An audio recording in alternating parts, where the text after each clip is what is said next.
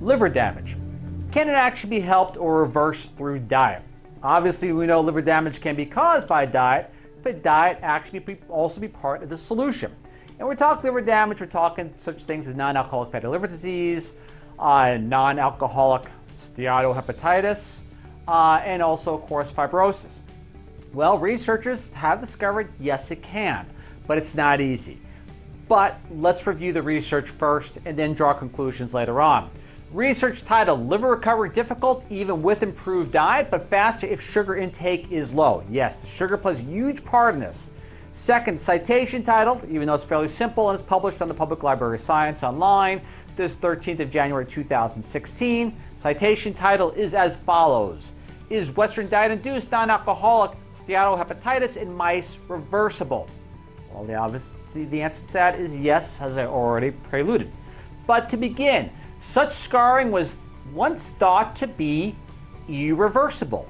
But more recent research has shown it can be at least partially reversed with optimal diet when the stimulus for liver injury is removed. The stimulus in this case, believe it or not, is your typical Western diet. Let us proceed.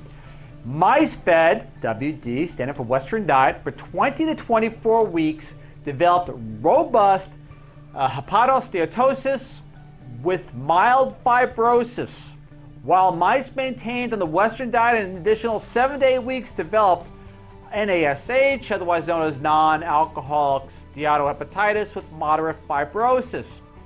Now, keep in mind, this is just doing nothing, not chemically inducing injury or anything like that. This is just the typical Western diet. There's a chart I really want to show you coming up real soon here, too. Now let us go forward.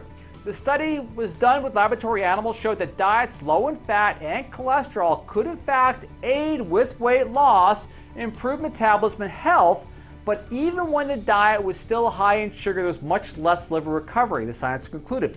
The reason being is a lot of low-fat foods are actually higher in sugar. Well, it turns out that sugar pretty much is the key to the whole thing. Now, look at this chart.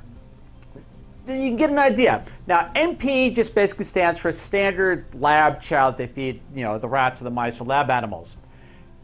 The WD obviously is the Western diet. Now remember, they were fed the Western diet for about 22 to 24 weeks, some a little longer, 7 to 8 weeks.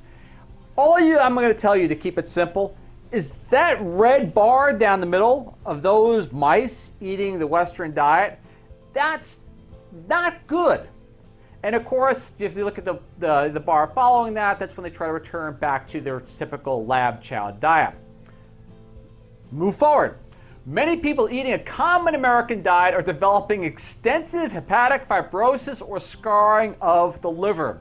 We're not talking genetic. We're not talking, this is just something that's going to happen because of family lineage. We're talking people just eating stuff that people eat every day here in the United States, which can reduce its capacity to function and sometimes lead to cancer. Yes, scars in the liver are obviously not helpful. Now, look at the next chart here. All right, again, you look at the photos. You can see improvement. Actually, it looks quite dramatic improvement when they go back to the low sugar lab chow, which is basically just a non-processed food as compared to that Western diet. And you can see the recovery is possible. This is only one of the many charts. But to conclude, there's a lot of interest in finding ways to help the liver recover from this damage, but this research suggests that diets lower in fat and cholesterol, even if they help you lose weight, are not enough. For more significant liver recovery, the intake of sugar has to come down, probably along with other improvements in the diet and exercise.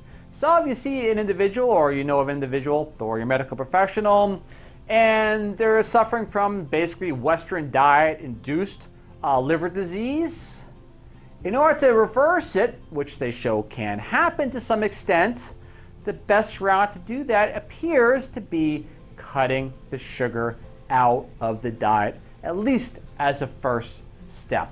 Again, this is Ralph Turchiano. Thank you very much for listening once again, and citations are listed below so you always can follow the information on your own too. I'll catch you next week. Thank you.